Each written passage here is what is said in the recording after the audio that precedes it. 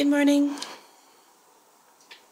Just a windy morning in the morning today, but I don't know, for some reason, I don't know if it's the smell of the ham that I chopped up and was cooking in the pan, or if it's the sound of the chimes or something, or the wind, I don't know. But I suddenly got this overwhelming sense of when I was a little girl at Lake Spectacle, which is my grandparents' cabin.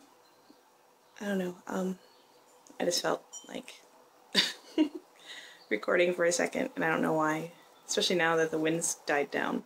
There's like no wind left to really share, but I don't know.